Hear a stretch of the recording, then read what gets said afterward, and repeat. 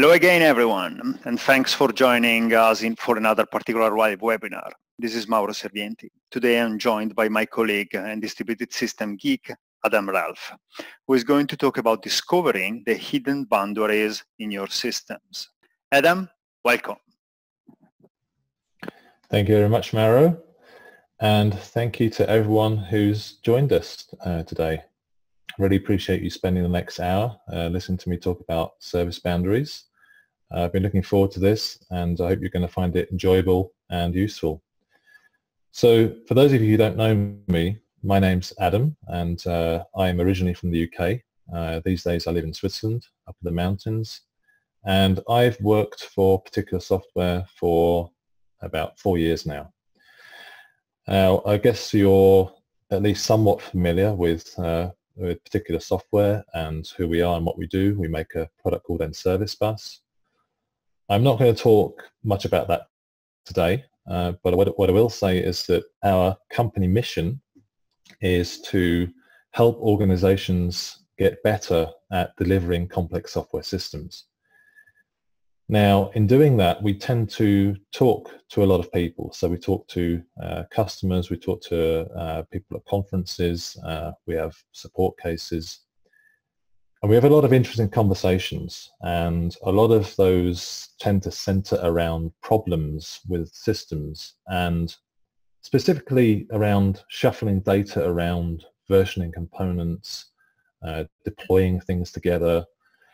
And it's very often in those conversations that we find ourselves thinking, you know what, if the service boundaries were slightly different, we may not even have to have this conversation. So the problem that we're talking about may not even exist. So that's the reason I think it's really important to talk about finding the right service boundaries, because for me, it's one of those things that sometimes is at the root of many problems. So if you think that this problem, if you get the wrong service boundaries, that can cause other problems, and they cause other problems, and so forth. So it's somewhere near the kind of root cause of a lot of the problems we see. Now, today I'm probably, and I intend to take some of the typical things that we've learned in the software industry. So some of the things we're familiar with and things we may have learned in computer science degrees and various literature that we've read, and I will kind of take those apart and tear them up and kind of turn things upside down. If any of you have heard me talk before, you know that's something I like to do. So I am expecting that to raise questions. So as Maris said, please do use the Q&A to ask me anything you like about this as we go along. So let's start off by looking at a system. Now, this is really any system. It doesn't really matter what it is. It doesn't really matter what these boxes are either. They could be classes, they could be functions, procedures. It doesn't really matter. But we do tend to structure our systems in this kind of way. So we don't tend to write program.main and then just put everything in that main method. At least I hope you don't do that. That's something that I used to do back in the 80s when I taught myself programming. But these days, things have moved on a bit. We do tend to structure our programs so that we have certain areas of responsibility. So you could look at this, and let's just assume that these are classes for argument's sake. You might think, well, there's an area up here in the system which clearly has some kind of area of responsibility. You know, this group of classes is doing something. This smaller group of classes down here is doing something as well. And this actually looks quite nice. Okay, so you can kind of see that certain components depend on other components, and things are kind of structured fairly nicely. You can kind of follow things along from this kind of diagram and find out where responsibilities belong. Now, that's all well and good, but the problem is that businesses have this nasty habit. They have this nasty habit of coming along with new requirements. And you might come to work one day and one of the partners or someone might come into your area of the company and just say, look, I've had this fantastic new idea. I was out playing golf with my buddies this weekend, and we think we've got this great new thing that we can do, and we think we can make a ton of money out of this. and they explain it to you, and you think, well, I think we can do this. I think, yeah, I know how we can do this. But you realize that what you actually need is in some component up here, let's say this class up here, you need some data that's in a class down here. So you take a look at the diagram and you think, well, how are we going to do this? Do we need to kind of change the diagram around? Do we kind of redraw the lines and juggle things around? Or do we just make the call from this class to this class? Now remember, at this point, we may be dealing with, say, an object-oriented programming, a program. These might be C# classes.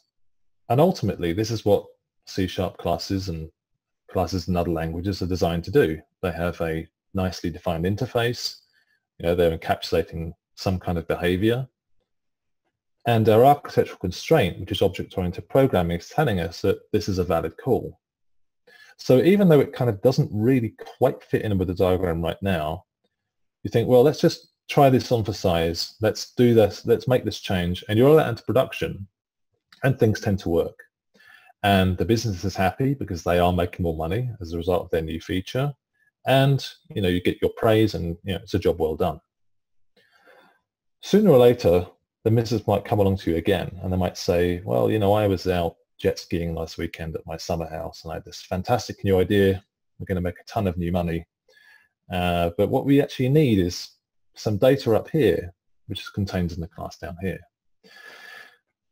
And you think back to the last time you did that, you think, well, that thing we did a couple of weeks ago, that worked out pretty well, right? It's working in production, hasn't caused any bugs. The feature's working as intended.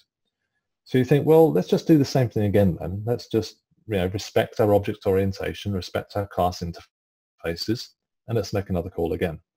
And you roll it into production and things go smoothly again. Sooner or later, you end up doing the same thing. You end up making a call from some other class to some other class. You realize you need to basically follow the same pattern, and it has been working out quite well for you, so you go for it again. Now, I guess you can kind of see where I might be heading with this now. The thing is that no one really sets out to make a mess. But given enough time, and it could be a large amount of time, it could be a few months, it could be 6 months, it could be a year, even more, you may slowly start to end up with something which looks a little bit more like this. Now, the problem here is that this diagram starts to lose its usefulness because you might turn around to your colleague and say, oh yeah, that new feature we rolled out last week, did you use a system diagram for that? And they'll say to you, what, you mean that thing with all the red lines all over it? No, that's pretty useless. I haven't used that for weeks. So what that's telling you is that these lines have kind of lost their meaning because you can't really use this diagram in any meaningful way. You may as well just take the lines away and just have a bunch of boxes. Now at this point, these things are still classes. So they still have their interfaces, their some level of encapsulation. But the only way to really make changes to the system is kind of like try it and see. Some people call this an edit and pray method of making changes. So you kind of go into one class and you make some changes you think are required. Then you find out that that class is used by other classes. So you end up on this kind of, sometimes it can feel like you're going a bit down the rabbit hole, or you're going on a kind of code safari where you're discovering as you go along what you might break and what you might not break. And in the end, what that means is that you can't really use this diagram very meaningfully either, because you can't look at one box in this diagram and say, oh yeah, that's the thing we need to change. That's the thing which encapsulates that behavior. In order to deliver this new feature, we're going to change that class. So what that says then is the individual boxes aren't much use either, because you always have to just go exploring anyway. So you may as well just draw one big box. Now at this point, this is what some people recognize as something which we sometimes call the big ball of mud. Now, judging by your poll questions, your poll answers at the beginning of the webinar, I saw that many of you have seen systems which are tending towards this throughout your careers. I think the most common answer for average systems over your career was something around the 2 mark on the 1 to 5 scale. So I guess you're all reasonably familiar with the big ball of mud architecture. During my career, I think this is probably the most common system architecture that I've seen, which is a sad thing to say, but it's the unfortunate truth. The thing is, we know that we can do better than this. So we read about things like service-oriented architecture and microservices. I'll come to microservices specifically a little bit later. And we read that it's better to split our system up into some kind of notion of independent services or some kind of components.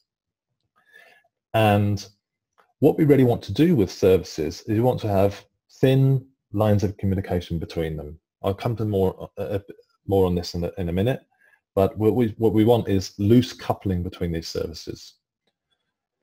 Now, that all looks fine, but what tends to happen is a business will come along with a new requirement. They'll say, I was out jogging this morning, I had a great idea for this new feature, I think we can make a load of new money. And you take a look at your services and you think, okay, yes, I think we can do this. But what we need is some data from the service on the top left in the service on the top right. And this might be something really innocuous. It might be something like a price. So, widget X costs $100. How much harm can that do? It's just a number going across the wire. So you think, okay, well, we're going to adjust the interface between those two services slightly, and we're going to introduce this notion of a price. That's still a low amount of coupling. It seems like it's not going to do much harm. So you make that change, you roll it into production, and everyone's happy again. And you are making more money, and you've delivered the feature. Sooner or later, the business will come along again with this great new feature. I was out, snowboarding last weekend, and I had this great new idea, and you realize you need to do a similar thing again, and you need to share some data between two more services again. And again, it might be something really innocuous. It might be something like quantity of items in stock, so 100 widgets. So an integer number going across the wire, we alter our service interface to provide this new integer, and we roll out that change, and everything's fine again. But you can guess where I'm going with this again. So given enough time, and it might be a long period of time, it might be months, 6 months, a year, 18 months, you may start to end up with something which looks a little bit more like this. And again, no one sets out to do this. The problem is that things can kind of atrophy to this kind of state, and we can end up in a very bad situation again, where we've already seen that we may as well get rid of the boxes, we may as well get rid of the lines, and we're kind of back to a big ball of mud situation. Only this time, it's a big ball of mud with a slight difference, because you've split this up into 4 nominally called services, and you've rolled those out onto 4 different machines. Now, those machines are talking to each other over the network, and even if that's local host, it's still a lot more expensive than in-memory class-to-class calls. You may have to roll out 2, 3, or even all 4 of them at the same time, because they're tightly coupled. Remember the lines back here. It's very difficult to imagine a scenario we can roll out one service independent of the other, because they're relying on data from each other so much. So what's happened is you've reached for an architectural approach that was supposed to help and make things better, and you can in fact end up in a much worse situation than you ended up with, than you started off with. This is what sometimes people refer to as the distributed ball of mud. So it pretends to be services, it's really just another big ball of mud with some extra complications thrown in with this deployment to different machines and talking over the network. So how can we avoid this? So what I'm going to do now is I'm going to take a use case. I'm actually going to take a real use case of what we're going to do with the system and examine how we can work towards doing this and avoid getting to this situation. Now, if you've heard me talk before, you may have seen that I like to use the example of Amazon. Amazon's a good example because Amazon is a very service-oriented company. In fact, it's probably one of the most service-oriented companies in the world. There's this famous thing about Jeff Bezos, the CEO, who sent out an internal memo, and he basically instructed everyone in the company to build everything around a kind of service-oriented architecture. And he said that anyone found not doing so will be fired. Right? That actually happened. So as a result of that, Amazon has become a very service-oriented company. There is certainly not a 1 terabyte Amazon.exe which gets deployed. Now, Amazon is also a good choice because I'm sure most of us are familiar with buying something on Amazon or a similar site. Amazon's not available in every country. But when you buy something on Amazon, what you do is you kind of enter into a workflow.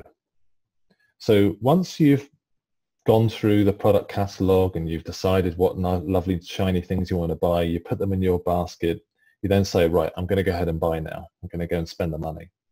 So you click proceed to checkout, and that in itself starts a certain workflow. The first step in that workflow might be to enter a delivery address. The second step might be to enter my payment methods. And then there are other things around shipping options and other things. And when we get to the end of that workflow, we click Buy Now. And that effectively completes the workflow. Now, let's take a look behind the scenes. And this is a, let's say, slightly simplified version of the Amazon backend. I'm not going to describe exactly how that works. But we can imagine that we may have services split up into the notions of sales, finance, and shipping. Now, when we've got to the end of our workflow, we click Place Order. So at that point, we might send a message to sales to say, Place Order. Then sales does whatever process it needs to do. So things like, are we still selling this product? Are we allowed to sell it to this country? If we have none left, can we get more from the supplier? Have we got any inventory left? That kind of salesy type stuff. If all of that's satisfied, it says, right, the order's good to go. So we're going to send a message to finance and to shipping to say the order's been placed, right? My work is done. Now it's over to you. Finance might say, okay, well, I need to go and do my stuff now. I need to go and do my financy stuff, like billing the customer is the obvious one. So this might be charging their credit card or some other method of payment. Finance will then say, okay, I'm all done. I've taken the money, and it sends an order billed message to shipping and says, over to you. Now, because shipping has received the message from sales to say the order's been placed, and it's received the message from finance to say that the order's been billed, it knows that it can do its stuff. So it does shipping-y kind of stuff. It says, where am I going to ship this order? Which courier am I going to call, or which postal service? And it actually gets the thing out of the door and on its way to the customer. At that point, it might send a message, which says order shipped to some other kind of service which does something else, like, I don't know, aggregate some kind of like marketing information or send the customer an email or whatever. Now, the question is, what should each of these messages contain? So when we kind of send this message called order placed from sales to shipping, we can say that's an event to say that the order's been placed. So this event has happened.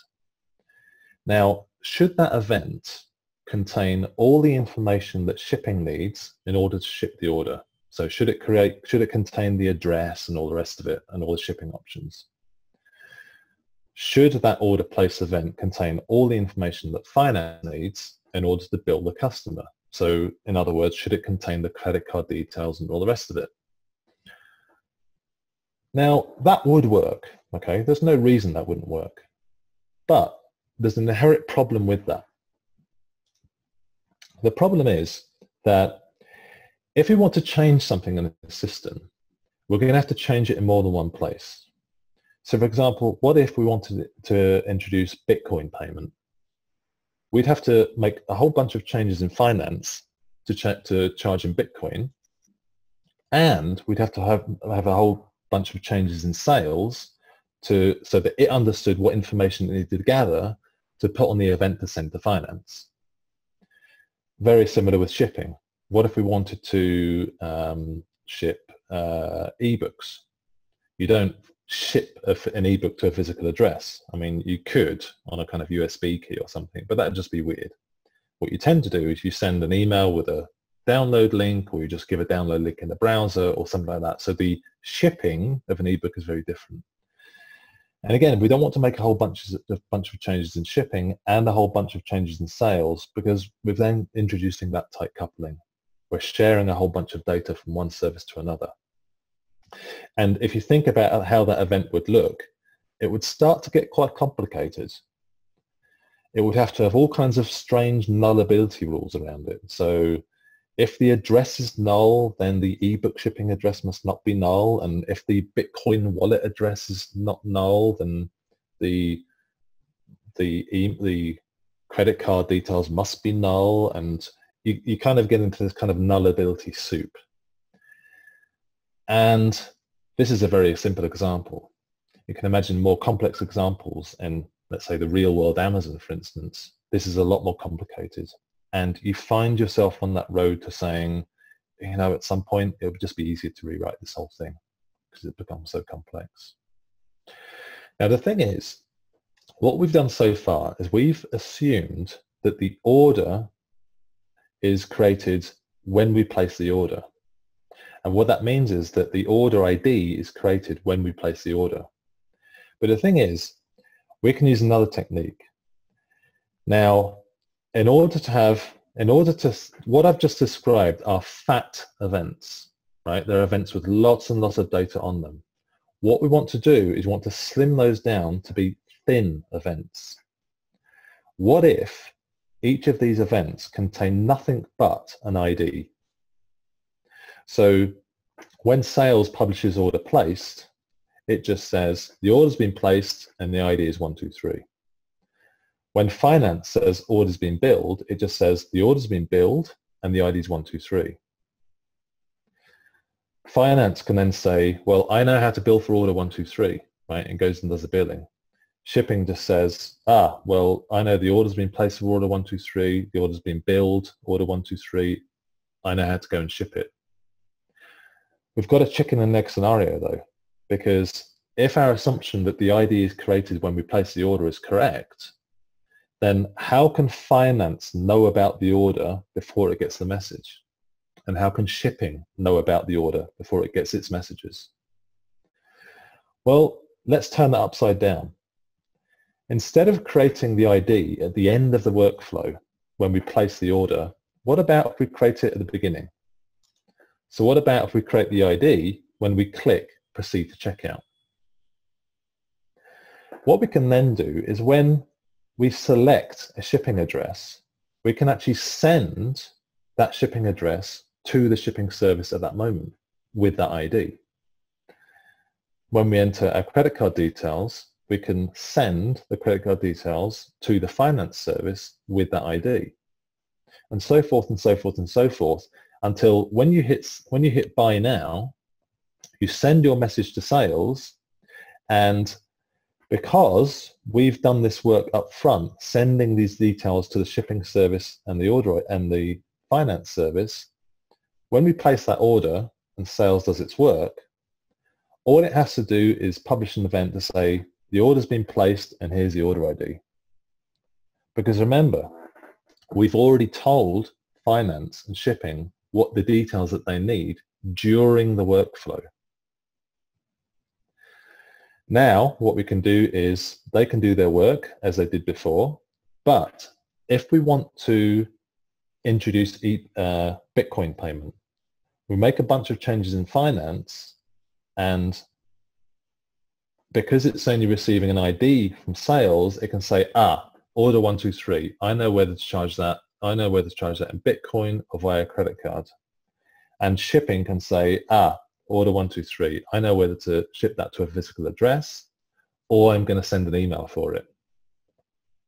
Now, the one thing that I'm glossing over here is the UI aspect, because it's fine to say that we can just make changes in finance to say we're going to now charge by Bitcoin. But back in our UI, we've got something here, which is collecting that information, right? It's either collecting credit card details or it might be collecting a Bitcoin wallet ID. So I'm not going to go into that in this talk at all. I'm going to leave that to Mauro. So if you're not already aware, Mauro has a follow-up webinar after this one on November the 13th, and he's going to delve into how we do that. But what you've seen now here is that by using this one special trick of creating the ID at the beginning of the workflow instead of at the end, we can actually thin out and slim out our events to be thin events just containing IDs. Now, those of you here who have worked with databases might be asking a question now. You might be saying, well, what happens if I start that workflow? So I proceed to checkout, I enter my credit card details, I enter my address, and then my partner walks through the door. I suddenly get a feeling of guilt and I think, they're not actually going to be too happy if I spend this money, and you abort the transaction. Like, you don't click buy now. We're going to have a bunch of redundant data, right? We're going to have a bunch of redundant data in shipping for addresses which we don't actually need, and a bunch of redundant payment details which we actually don't need. No, shouldn't something come along and clear that stuff up, that redundant mess? But you also have to ask yourself, is that data actually redundant? Is the business interested to know which orders are being completed and which are not? Is this interesting business analytics? Sometimes it could be. The business might say, I've spotted a pattern here. I think we could do an A/B test to make sure that more people feel compelled to actually go through and complete the order. It can actually be really valuable data. And the thing is that ultimately, if these arose in the database, storage is one of those things where we can generally say it is relatively cheap these days. And it's not even necessarily always data in the database. So we have to be a bit more careful about retaining credit card details. They might just be in session state. So the browser closes, the session times out, and it disappears from memory. So not necessarily redundant data and not necessarily difficult to keep when we have to either. Now, why is it that we ended up in the big ball of mud when we tried to introduce service-oriented architecture? Well, the clue is in that initial sharing of data. That one little red innocuous arrow that went between data, two different services, started us off on that path which coalesced back to the big ball of mud eventually. So I think this is a good time to start to define what a service is and what a service is not. So first of all, what a service is not. Something that only has functionality. So a calculation of something or validating something. That in itself is not a service. That is kind of the definition of what a function is. It's like, given these inputs, give me some outputs. That's function. Something with only data is just a database. So if you're doing create, read, update, delete on entities, that really just is a database, and that is not a service. And one really important point here is that just because you sprinkle an HTTP layer or back in the SOAP days, kind of WSDL layer on top of a database, it doesn't actually suddenly make it a service, right? So a kind of HTTP API over a database is not service magic dust.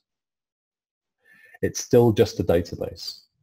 All you've done is you've changed the technical access point from a connection string to a URL.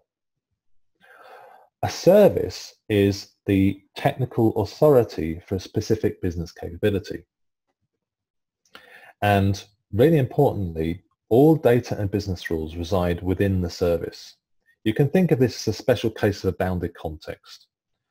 If any of you have read DDD by Eric Evans, he talks about bounded context there. He's a little bit looser with his definition of what a bounded context is. The definition of a service is a little bit more crisp. It's specifically the technical authority for a specific business capability. But you can think of it as a special case of a bounded context if DDD is something that you're into. And nothing is left over after identifying services. Everything must be in some service. Now, if you think about it, this kind of makes sense and follows from what we've said, because the code that we write must have some kind of business capability. You know, we are paid to write code for some kind of business impact. That's sometimes a bit different if your project is completely failing and you decide to go and learn Rust or something. And you know, I've been in that situation myself. But if things are going well and you know you are delivering business capability, then all the code you're writing has some business purpose. So if the service is the technical authority for a business capability, it then follows that all code must belong within some kind of service.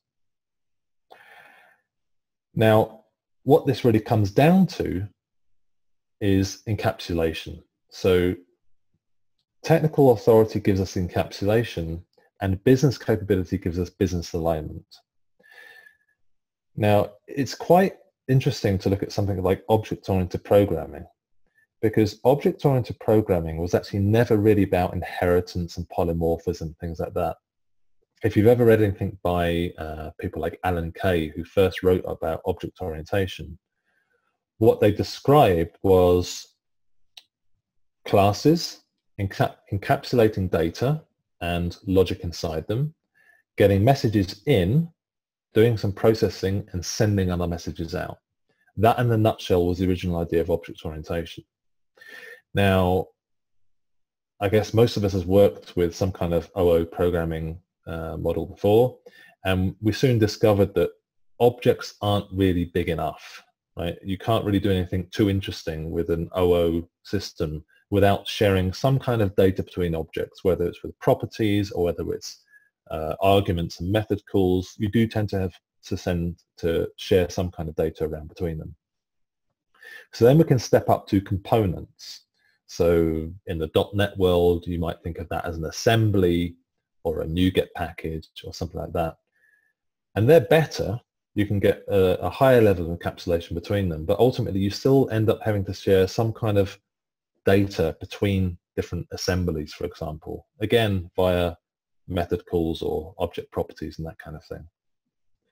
If we then step up to services, there's a fundamental difference, because services are business aligned. So services are logical concerns around business alignment, whereas classes and assemblies are technical concerns with physical boundaries.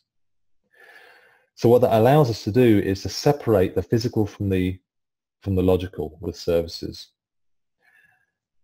And that's well exemplified if we look at the difference between systems and services. So for example, you may have a mobile app, a backend app, and a Java portal. Now, it's very tempting to draw service boundaries along these lines. Now, I'm sure that I'm not the only one here who's heard the term backend service before, or sometimes front-end service. The thing is that services tend to cut along these lines. So what that means is that service S1 here may have a component which goes into a mobile app. It may have a component which goes into a backend app, and this portal at the bottom.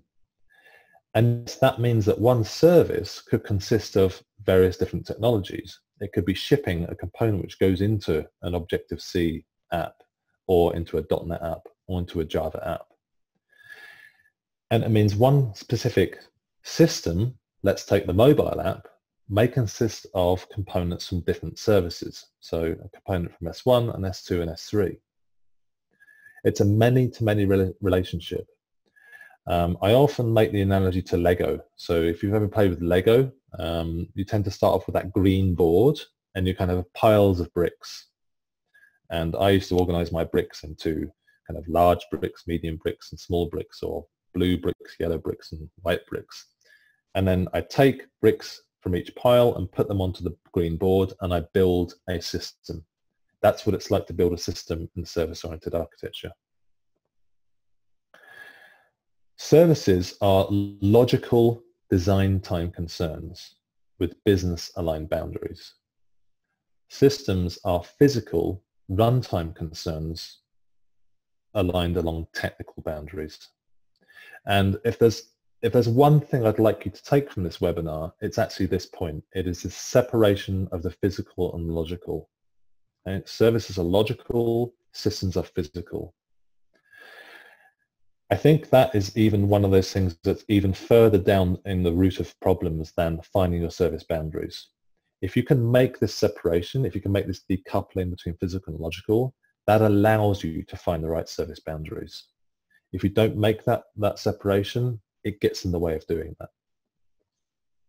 So now let's have a look at an actual sample domain. This is something which you may find yourself drawing, let's say on a whiteboard. You might have a conversation with your business stakeholders and they might say, well, we've got customers and we've got products. So the first thing you do is you get to your whiteboard and you draw a box for customer and you draw a box for product. And then they tell you that the customer has a first name and a last name and a status, and a product has a name and a description and the price. But the thing is, if you start to look at the detail of what's in these boxes, a very different model can emerge. Now, I like to use a technique which I call anti-requirements. And this is a technique where you can ask some very dumb questions. So the thing about businesses is that they often don't know what they want, but they very often do know what they don't want. And you can take advantage of that. You can ask really dumb questions like, if a customer's first name begins with S, does that affect their status? And at that point, you might get a strange look. And they'll say something like, well, that's just so dumb. Not only would we ever do something like that, I don't think anyone in the industry would do something like that. It just doesn't make any sense. Now, when you hear something like that, you've actually struck gold, because what the business have just told you is a stable business rule. They've told you that the last name or the first name has nothing to do with the status. So I would then put those things into two different boxes because they don't affect each other. And at this stage of modeling, this is what you're trying to do. You're trying to break things down and you're trying to make piles of different things. You're trying to make piles of related things. Now, customer status there looks a little bit lonely on its own. So you think, well, okay, well, what is customer status? You ask your business, what is customer status? And they say, well, we use that to work out the price. If they're a gold customer, we give them a discount. If they're a silver customer, we give them a little bit less discount. And otherwise, we give them no discount at all. So you know that there's some relationship between customer status and price. So you say, well, I'm going to put those in the same box. I don't know exactly what the relationship is yet, but you've told me they're related. Then you might look at the product and say, well, what's left? We've got the name and the description. Description kind of tends to embellish the name, because if it's a Dulux something or a luxury X, we tend to use a description to describe why and why you need it. So we're going to put them in the box down here. Now, this is, again, a very simple example. As you can imagine, in a more complex example, the model that pops out at the bottom after looking at these specific use cases is very different to the model which we have at the top, which we initially drew on our whiteboard. And this is what modeling is about. It's not about nouns. It's not about kind of tangible, identifiable things like a customer and a product.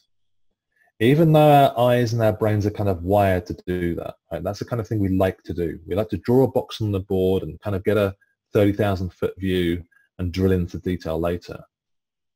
But modeling is actually about those behaviors. It's about those scenarios. It's about drilling into the field and not the entity. It's about asking how these things relate to each other. One thing that you should really look out for is when the business say to you something like, customer has a first name. If you spot that bit in the middle, that has a, that's a very, very good sign that you're going down a kind of noun-based, entity-based model instead of a behavior and scenario type modeling exercise. I'll even go and say it. I'll say entities are bad. Now, if you've read some of the literature by Eric Evans and DDD and that kind of thing, you might be surprised to hear that.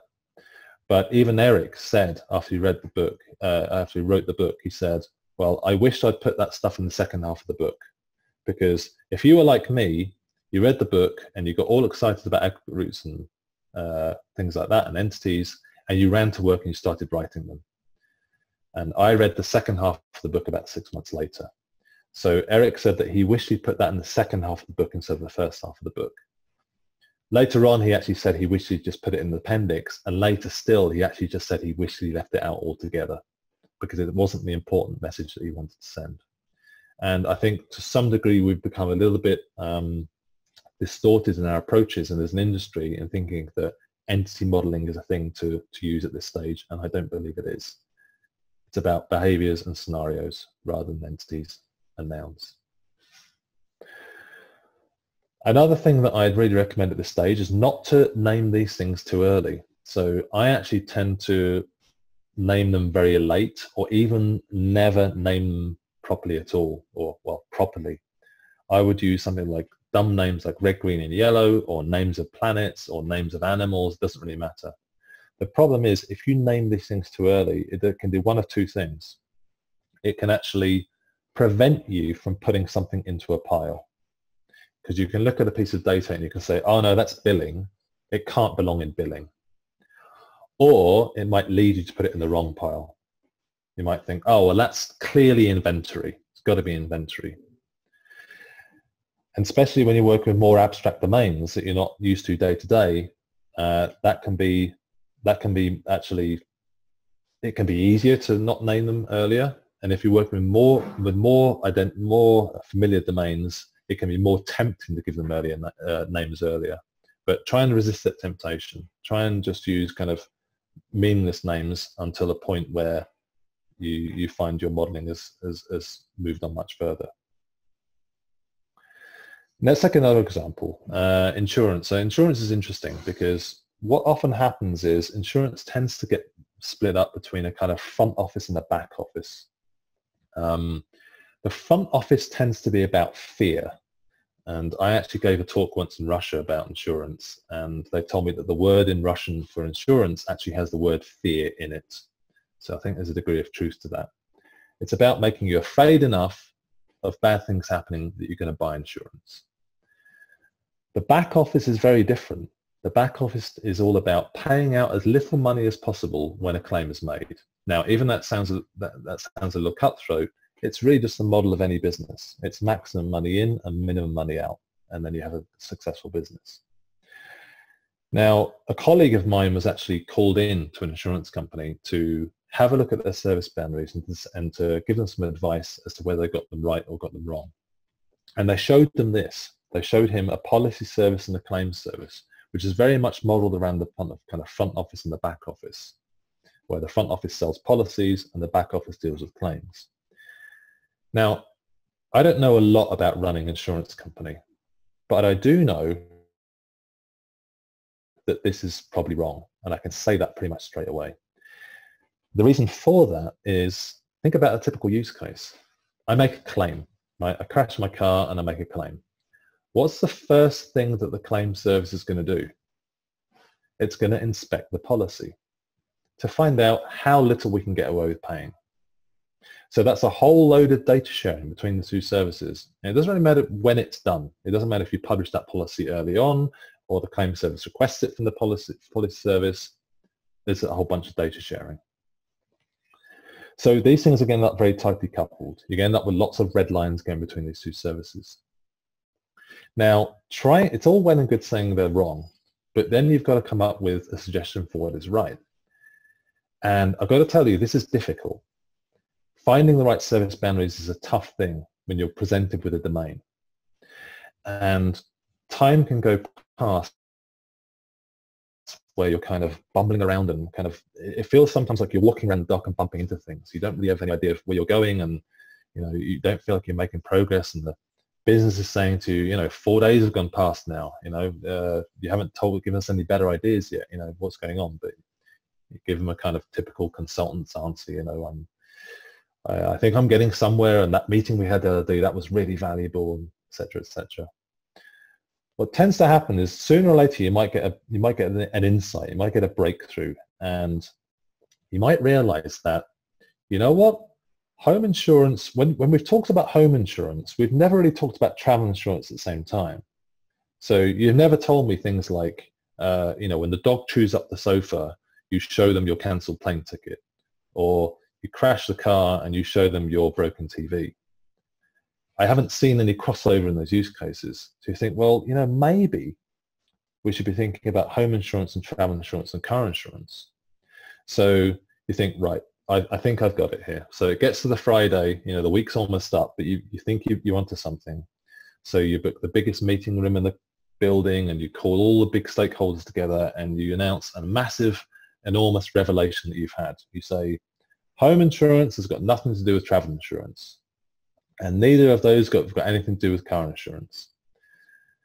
Now, at that point, you might get another strange look. The business might look at you and say, well, how much have we just paid you to come in for this entire week and set up all those meetings to tell us something that we've known our entire careers and the entire industry is known for, I don't know, the last 100 years. Now, again, if you hear that, you may have just struck gold. Because if the business say, well, that's obvious, it's a very, very strong sign that you've got things right. Now, you might ask, well, why didn't we just ask them in the first place? Why did we go through all that fact-finding and drinking all that coffee and getting stressed? Why didn't we just say to them in the first place, how is your business organized? The thing is that these 3 boxes on the bottom are obvious, but the 2 boxes on the top are also obvious. It depends who you ask. It depends on their aspirations. It depends on their position in the company. It depends on their perspective of the company. You might get lucky and they might say we've got home insurance, travel insurance, car insurance, or they might say we've got a policy service and a claims service, or they might say we've got products and customers, or they might say something else. So it's another illustration of the fact that modeling is not a top-down exercise. It is a bottom-up exercise. And people often ask me, well, do I really need to go into all that detail? Do I really need to look at the actual use cases and the behaviors and the scenarios? And the answer is yes, right? And this is not a cheap exercise. But that's what service-oriented modeling is. It's a bottom-up exercise looking at the behaviors and not a top-down thing. Now, the whole front office, back office split in the case of insurance is just one example of an organizational boundary. So this might be a really nice shortcut. It'd be nice to go into a company and they say, oh, we've got sales and marketing and billing, and you go, all right, well, those are your service boundaries, off you go. Now, I think that may have worked at one time. So if you think about the days before we automated, before we brought computers into the business, and before we put databases and desktops on everyone's machines, on everyone's desks, companies used to hold data on paper. So data access was actually relatively expensive. If you had filing cabinets in different sides of the building, you wouldn't want to have to walk from one side of the building to the other to access the data that you needed for your job. That would be very expensive. So you tended to be organized with your data. You'd be surrounded by the filing cabinets that you needed. So you kind of pull a piece of paper out of your filing cabinet, write something on it, maybe send a message to someone else in your outbox. You get a message back in your inbox. So businesses were almost forced to be service-oriented because of the cost of data access. Now, what we did was we came along with our fancy databases and our fancy computers, and we put one of these things on everyone's desk. And all of a sudden, data access became very cheap. Anyone could really access data from anywhere. You just needed the right security flag set, whatever. Sometimes you just need to know the right person. So what's happened as a result of that in many of the organizations I've been in is I've noticed that the modern department, the modern organizational unit, is more like a kind of mini kingdom than anything else. It's more a representation of a manager's skill in empire building, building the number of boxes under them in the org chart. One manager leaves, other managers fight over the scraps and kind of claim parts of the business for themselves. Say, well, we're going to provide that role and we're going to provide that role. So it's not really any longer representative of business capabilities. And these things change very often. So one of the companies I worked with not too recently, my organizational unit changed 7-8 times in a year as managers decided to split up things and carve up the responsibilities differently. So it's a real shame, but for those reasons, I really recommend to beware of the organizational boundary. It's often not a good thing to use for our service modeling. And it's a shame because it would be a nice shortcut. Now, I did promise to talk a bit more about microservices. So I think a lot of great things have come out of microservices. I do have one big concern, which I'll try and outline to you. Now, microservices are another weapon in our battle against this big ball of mud. So you might read about microservices and think, well, okay, well, I'm going to split up our system into 5 microservices, and then you read some more literature that says, well, 5 microservices is not really enough. You need to have at least 10, so you kind of split things up a little bit more. And then you might read some more literature which says you need to optimize for deletion. So, you should be able to delete one microservice and rewrite it within a week, that kind of thing. So you decide, well, this isn't really enough. We need to split things up a little bit more. This looks quite nice. I'm sure you'll recognize this diagram. It looks a bit, well, in fact, very similar to the one we saw at the beginning of the presentation. And it looks quite nice. But as we've seen, the business have this habit of coming along and with new requirements. I say, well, I was doing something last weekend, I had a great new idea, and you realize that, well, we need to make a call from this microservice to this microservice. And again, importantly, is our architectural constraint, our microservices architectural constraint, doesn't say that we shouldn't do this. Each microservice has a defined interface, it encapsulates some behavior, and this is what they're designed for. They're designed for one microservice to be able to use another microservice in some kind of collaboration.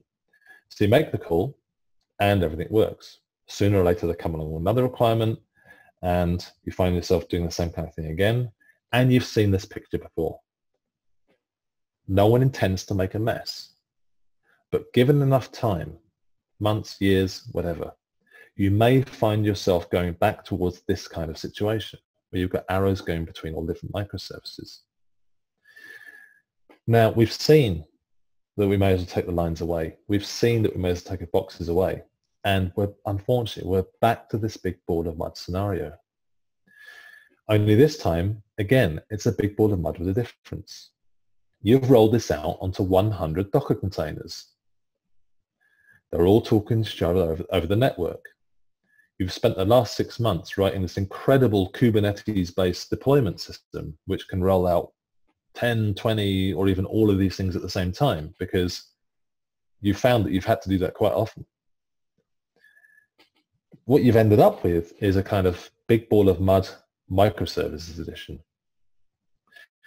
And again, that's a shame, because we've reached for something which was supposed to help, and we've ended up in a much worse situation than we started with. What we want to have is logical services with business-aligned boundaries, and we want them to be very loosely coupled, ideally, as we've seen, with just IDs going across the wire. Now, within these things, we have physical components. As we've seen, we might pick out a component from here, a component from here, a component here, and put it on our Lego board to build a system. Within one of these services, we might have components for different reasons. Now, let's say that this service is something to do with bank accounts. One of the things it has to do is produce bank statements. Another thing it has to do is lock bank accounts for fraud. Now, producing bank statements is not really, it doesn't really have such a tight SLA. It should go out on this day of the month. If the worst comes to the absolute worst and it goes out the next day, it's not the end of the world. So you create a component for statements, and you might put that on 2 machines for high availability in case one goes down, the other one picks up. Should be enough.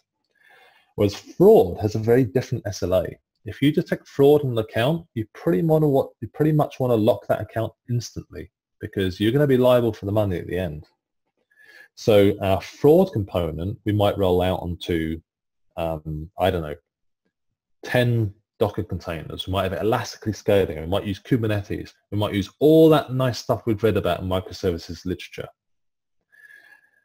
If you want to call these things microservices, I won't be too upset. Now, I don't really like the word microservice because for two reasons. Micro, it implies that size is the important thing, and service.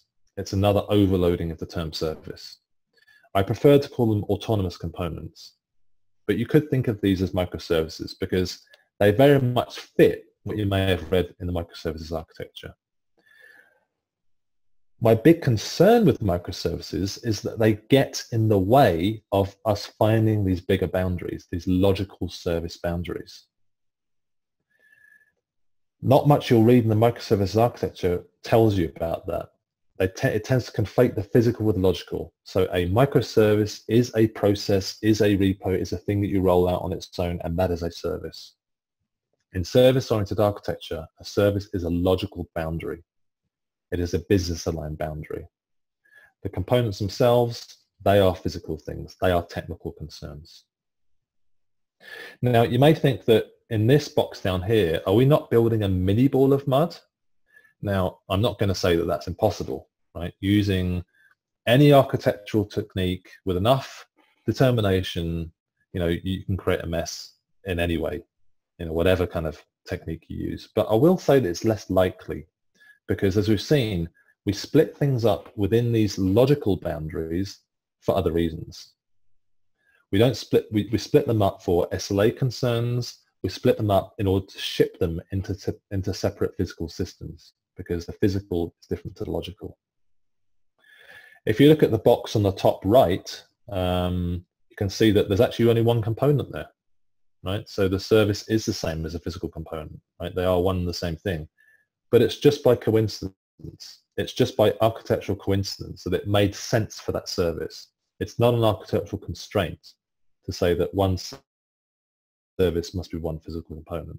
It's just by coincidence for that particular service. So that brings me towards the end. As I've said, Mauro is going to be running the next webinar on November the 13th, and he's going to dive much further into a specific example, and he's going to talk much more about the actual messaging that goes between the services. He's going to talk a lot more about the composite UI that we very briefly touched on earlier. So I didn't go into that at all. But you can think of that Amazon UI as a composite of different services. And Mauro's going to go into that in a lot of detail in his webinar. So that's the kind of like the main unanswered question that I've left in this webinar. And that webinar is actually going to attempt to answer that for you. Look out for an invitation in your inbox tomorrow. We'll be sending it out with today's recording. So that brings us to the end. One last thing I'd like to say here is that service-oriented architecture and service boundaries, like all the other things that you hear about in software development, is no silver bullet. It's no golden hammer. It's not applicable for absolutely every situation. One good example is if you're working in a startup, startups don't really know what their businesses are. They find a few years finding that out. So, for instance, it took Facebook a number of years to find out that it's actually just a media company. Right? It puts eyeballs in front of media and sells those eyeballs to advertisers. So it's a kind of typical media company model with the advantage that they don't actually create any media. So it's very lucrative. But in the startup, even if you were to go down the service-oriented route from the start, or you were to go down the kind of more build whatever route from the start, when you find out what your business is, you're going to have to rewrite either way. So as I said earlier, service-oriented architecture and finding your service boundaries is not an inexpensive exercise. It's an investment which does pay off at the right time, but you have to be using stable business rules, and you have to be in a business which is able to identify itself as what it is as a business in order for this to work. So that brings me to the end. I hope you've found that enjoyable. I've really enjoyed talking to you. And now I'm going to hand over back to Mauro, and we're going to have a look at some questions. Thanks, Adam.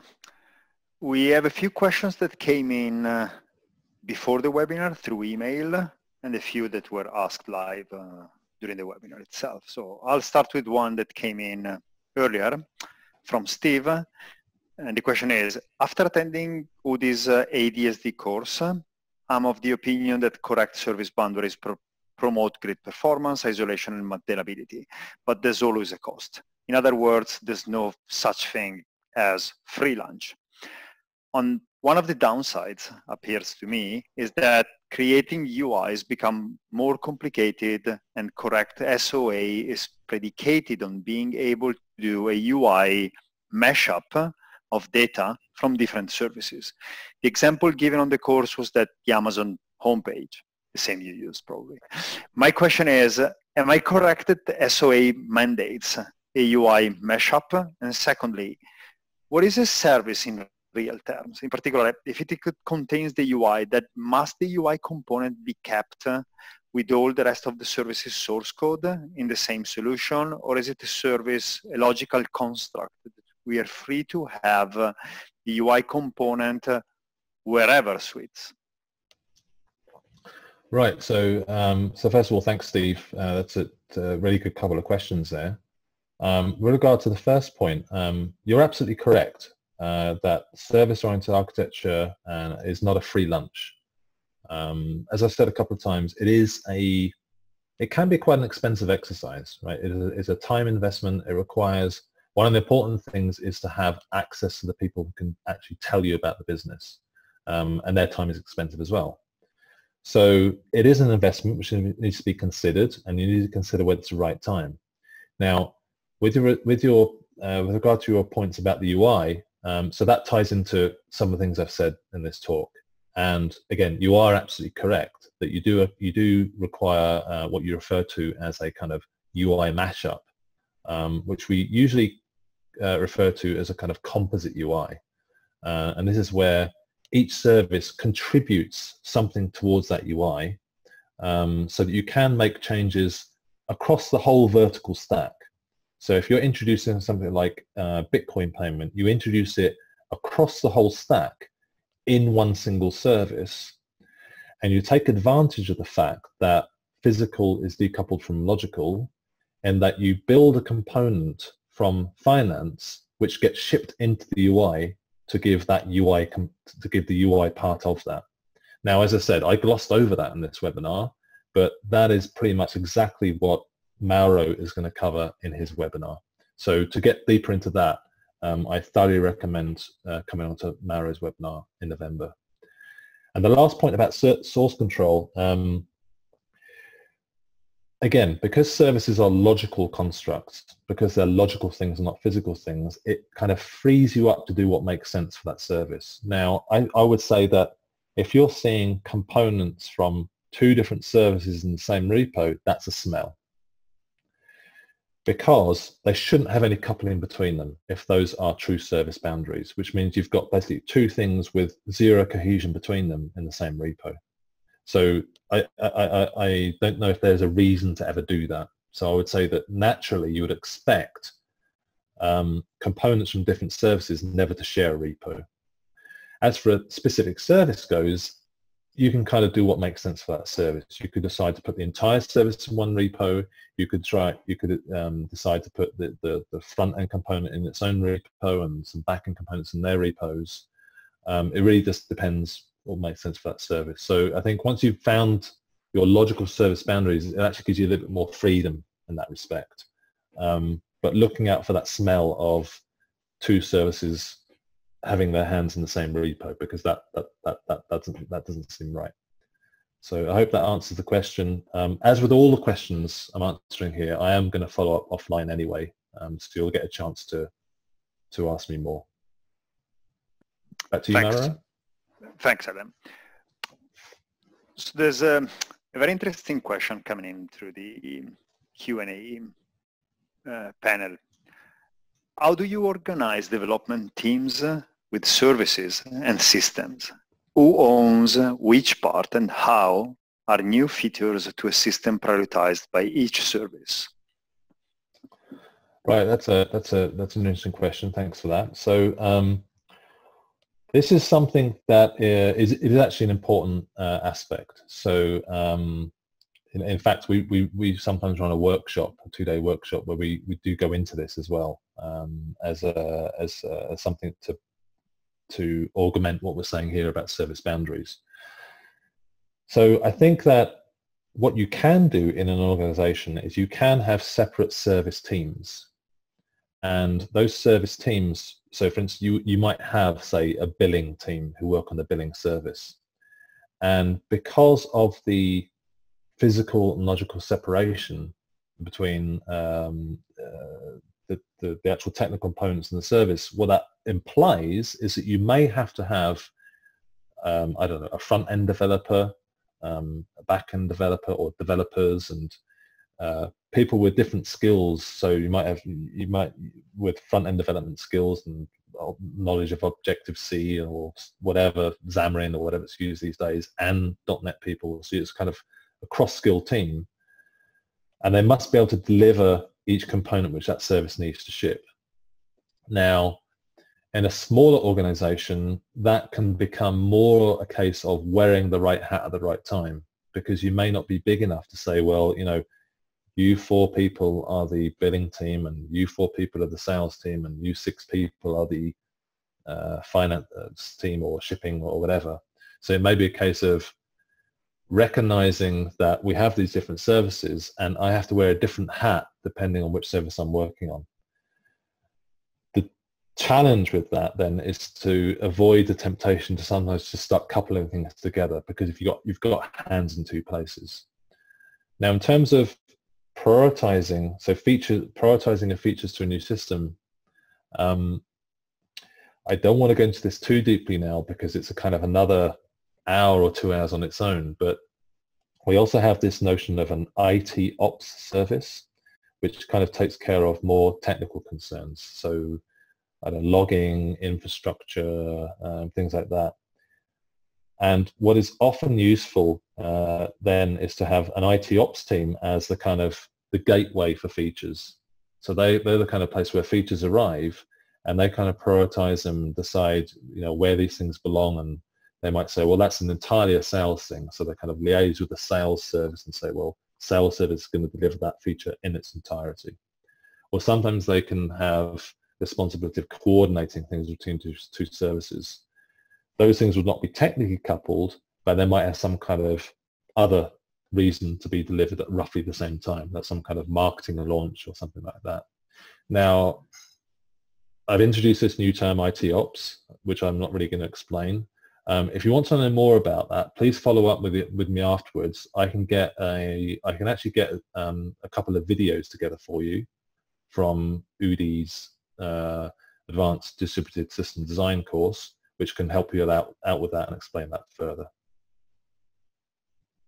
Back to you, Mauro. Thanks, Adam. So there's another question from Andreas. How would you combine the different services parts into the system parts? Don't you need some sort of framework which combines the different service parts? That's also a really great question. So I think the most obvious example of combining a system from components from different services is actually the UI. This is the part where ultimately you have a thing that looks like one thing to the user. And it might be a web UI, it might be a mobile app, whatever it is. Now, clearly then you do need some way of combining those components. And in fact, this is something that we're playing around with now, particular software. We have some kind of labs products to do this. And this is something, again, that Mauro is going to cover in his webinar in November. So if you want to see a really good, solid example of that, again, I would really recommend coming onto that next webinar, because that will actually show you a concrete example of something that actually helps you to do this. Back to you, Mauro. Thanks again. So one question from Christian Jagger. I would be interested, particularly in the perspective of trying to move a legacy application to more modern patterns and practices. It's awesome to start with a greenfield project, but often folks don't have that luxury. Right, so that's also a very good question, one that comes up quite often. Now, first of all, I'd like to just address that point, that term greenfield. So this is often used when we talk about patterns, practice, approaches, frameworks, is that it's all very good in greenfield. What about legacy? Now, one thing I've come to learn over my career is that greenfield is a myth. There's not really such a thing as greenfield. It's kind of like a mirage that we create for ourselves on the horizon that we one day like to work on, but we never actually find it. And if you think about it, it kind of makes sense because, you know, when is it that you come into a business and they know exactly what they want, they have nothing, they just want you to build it? That doesn't tend to exist. I've already talked a bit about the startup example. Startups don't know what their businesses are. They invariably create some level of big ball of mud. And only when they realize what their business actually is, do they have a chance to start rewriting and start to make things better. Elsewhere, you might be asked to write a new system. Virtually every new system you write with will have to interact with legacy systems somehow. So I would never call those things completely greenfield either. You can have a bunch of legacy to deal with from the start, no matter how you start. So what that means is that we're always dealing with legacy systems. So what I'm talking about right now is something to apply to a legacy system. This can be tough, right? I'm not going to say this is ever an easy thing.